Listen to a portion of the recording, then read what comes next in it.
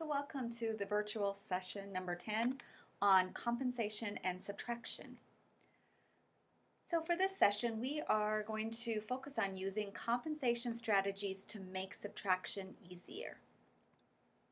And once again, we're really connecting to those properties, place value, and inverse relationships. And you'll once again see the power of understanding the quantities that you're working with. So let's define compensation once again. Compensation is a technique we use all the time in math without really thinking about it. It's when we convert a problem to a more manageable one in order to calculate the answer more easily. All right, so before we move into a few subtraction problems, I want to give you an example of what I do with students in the classroom.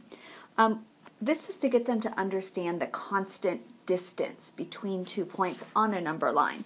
But what I start doing is I stand over by a circular table, so here I am, and I ask them to count how many steps it takes me to go from the circular table over to the star student area where I have star student posters. So I step and they count 1, 2, 3, 4, 5. And I ask them, how many steps did it take me to go from the circular table over to the star student chart? And they'll say 5, okay?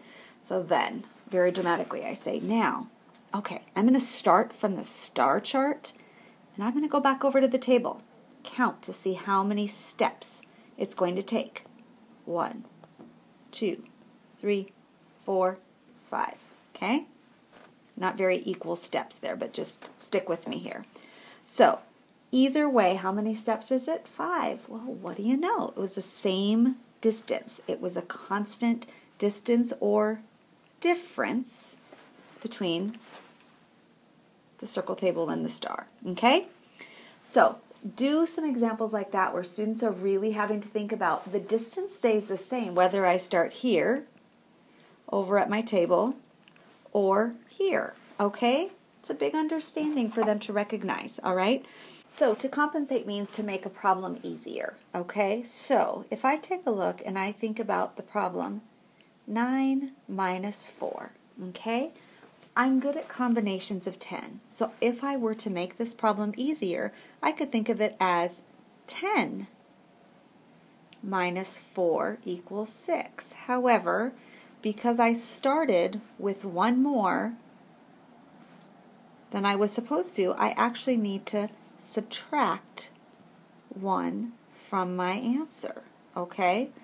Now, another way to look at this would be to think about 9 minus 4 as 10 minus 5, okay? Now, what did I do? I added 1 more to 9, and I also added 1 more to 4. Okay, so what did I actually do? Well, I started with 1 extra, so I had to subtract 1 extra away. So if we were to draw a picture of that, of 9, and I subtracted 4, just draw a line through those, how many do I have left? 5, okay? So what if I thought about this as 10, so I started with 1 more, but then I subtracted 1 more, so 9 minus 5. Do I still get the same answer? I do, okay? Over here, I had 9 minus 4, or what if I added 1 more, but then I subtracted that 1 more away? That really is the same as 10 minus 5. Okay, I had a whole group of 10, but I ended up subtracting 5. So it's important that as we have kids think about compensation, you could just tell them, well, if you're going to add 1 more to the subtrahend, and then you have to add 1 to the minuend, for example. Okay? But just telling them to do that without them seeing the quantity representation is not going to be very valuable. Okay? Let's take a look at another one. All right, so what if we think about 19 minus 14? Okay, I can think about that as 20 minus 15. Okay, so what did I do? I added 1 to the 19, and then I subtracted 1 more, right? I started with 1 more, and I subtracted 1 more. Is that the same problem? And you could have kids show that problem using manipulatives or drawings. Okay? I often say, if you give me 1 more Skittle, but I eat 1 more, I'm still going to have the same quantity left. So whether I start with 19 and I eat 14 Skittles, or I start with 20 and I eat 15 Skittles, why do I still have 5 left? Well, because we started with 1 more, but we still ate 1 more. So that zeroes one another out, doesn't it? All right, so what if we had 50 minus 28? Okay? So if we look at this compensation on a number line with subtraction, we could think about this as 50.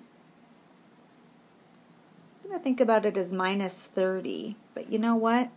That would be 20 because that's really easy for me. But then I need to give 2 back because I subtracted 30 instead of just 28.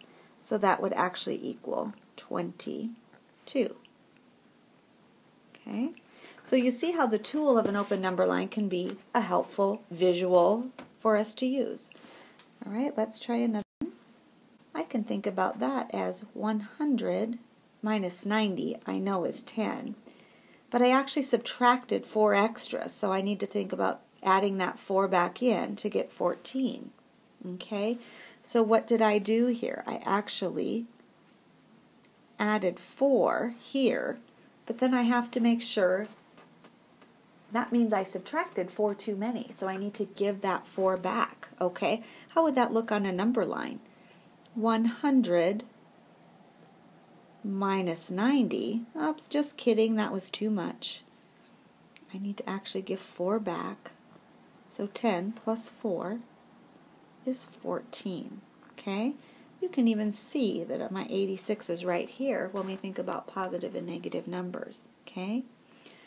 So I subtracted 90, but then I added 4 back. So my answer is 14.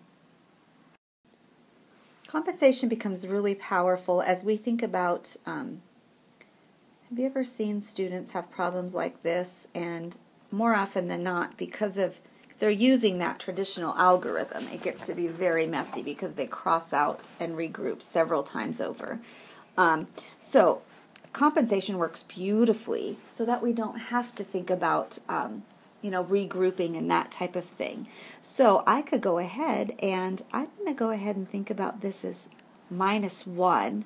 So I know that's 9,999 minus 7,000. I'm going to subtract 1 from here, 8,401.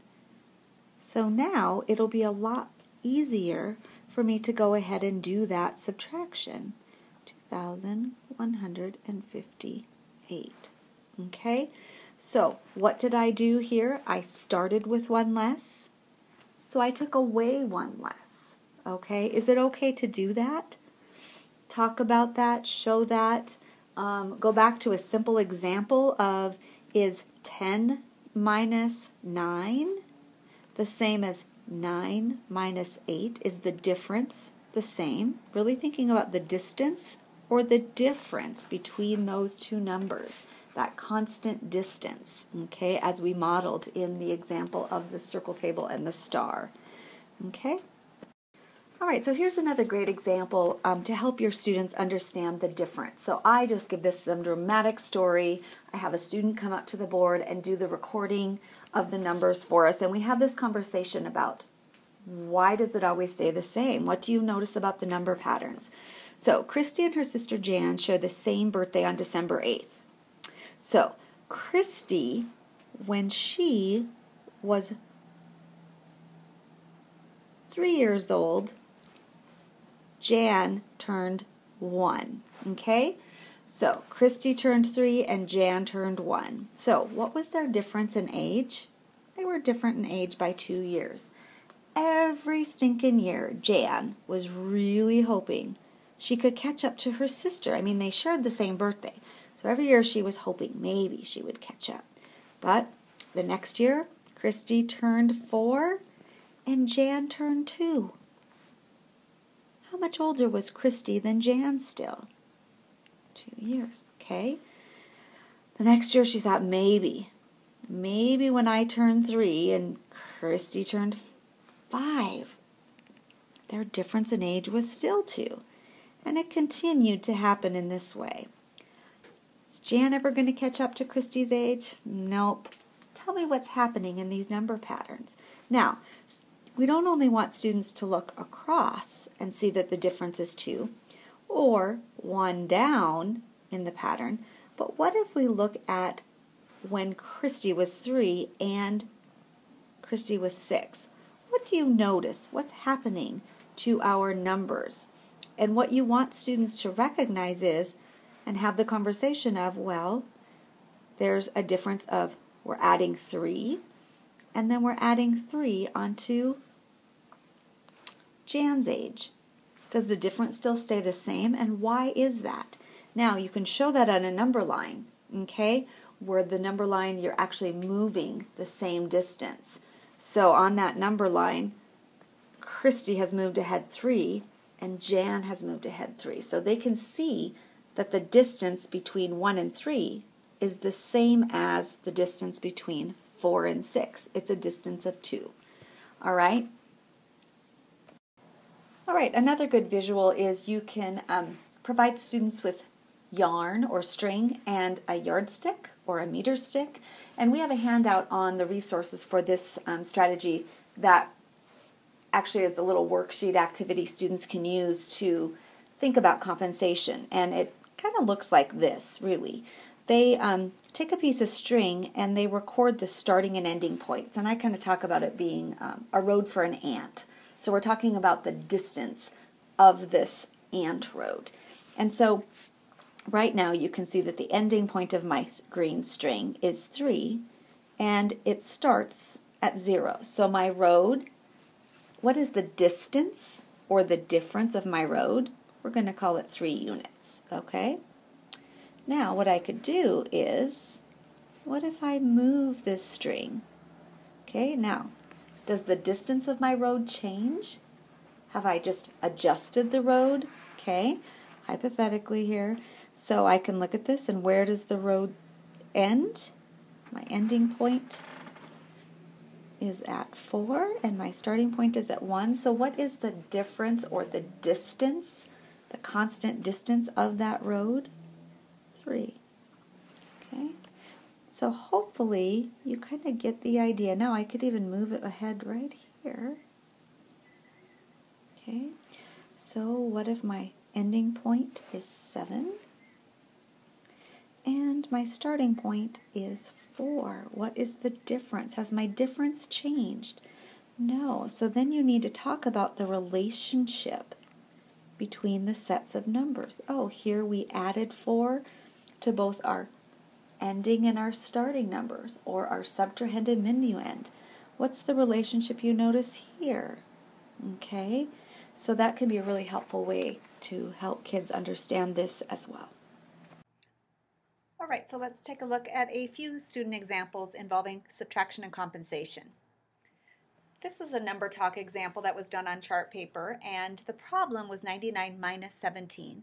So this particular student thought of it as subtracting 9 because that was easy for him. So he took 99 minus 9 to get 90 and then minus 10. Well, he said, you know, I subtracted 19 and I should only subtract 17, so I need to add 2 back to get an answer of 82. Let's take a look at a couple other examples. Here you can see the problem with 600 minus 197. And in this case, 3 was added to both numbers, the subtrahend and the minuend. So in this case, the student thought of it as 603 minus 200, and it was really easy at this point because they're good at subtracting 200 from 603. And here you can see in this example, you know, subtracting across zeros is very difficult. So in this particular case, by subtracting 1, the student really made the problem much easier. So now instead of having 8,000 minus 1,492, we have 7,999 minus 1,491. And then that process of subtracting was much easier. All right, so hopefully you have an idea of some of the ways that kids may represent their method of compensating in subtraction. And I really do hope you noticed that there was very much an understanding of that sense of quantity and how they can be flexible with manipulating those numbers. So once again, you can go to this web address for the virtual sessions and resources that are related to these sessions. And the next session will be our last one in this particular series at this point in time, and it's going to just relate to some place value break apart strategies. So thanks for watching and have a great day.